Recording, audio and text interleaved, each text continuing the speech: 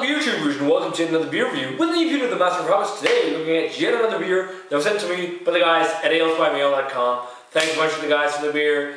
You rock. Check them out guys if you want to get some new UK craft beers from the newer UK breweries or beers from all over the world. It's delivered right to your doorstep. So this beer guys is one from a brewery that I really wanted to try more of, and it's by the brewery called Wild Beer Company, and this is their Modus Operandi. And what they do with this one is that they brew up an old ale that they ferment with wild yeast, and then they oak age it for 90 days, which is really interesting. It sounds like it's going to be, from what I can smell right now, a kind of sour reddish or sour red brown. In that almost Flemish style. So I got it poured guys, and I believe also this is the Modus Operandi is one of the flagship beers they do, or not flagship, but one of their more popular beers. Really hazy, copper burnt, kind of rusty orange color. Looks like a Flemish red or old bloom. A nice kind of beige head to it. Let's check out the aroma.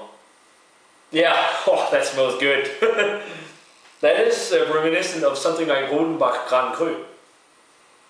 Slightly funky, not super funky. It's mostly, what I get from the sour browns is a lot of balsamic vinegar and grapes and like fruity mixed berries, cherries and stuff like that.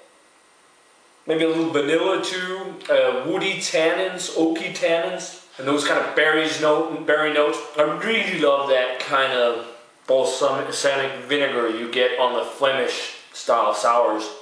The last Flemish style sour I had was actually the Rodenbach Vintage 2012, I believe, and that was awesome. But it smells really good. Love the oaky aroma to it as well. Let's give it a taste, guys. Cheers, and thanks so much to the guys at Ales by Mail for the beer.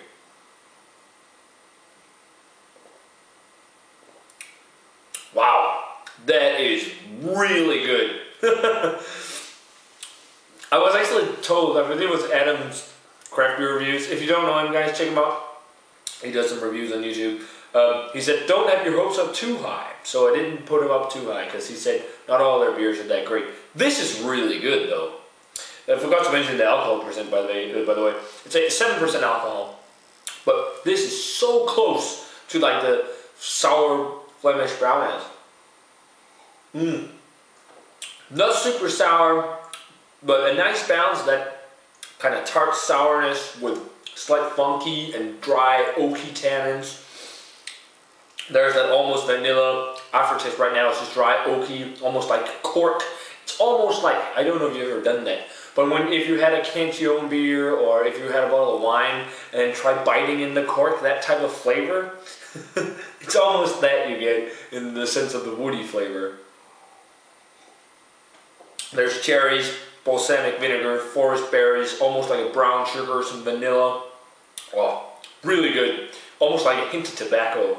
This is a really nice style of beer, and this is very well done. Super close to what they do in Belgium. Is it as good as Rodenbach Grand Cru and the Rodenbach Vintages or Duchesse du Bourgogne or some of those beers? Almost. It is really good. I'd actually put it in class with something like the Duchesse du Bourgogne, which is an awesome, like, benchmark sour brown ale or Flemish red, or it's got many names style, but it's similar to something like that. Just not as maybe as sharp, but really nice. Rating wise, I'm gonna go straight up 90. This is really nice. Really looking forward to trying the next wild beer I have. Really, really good stuff. So yeah, guys.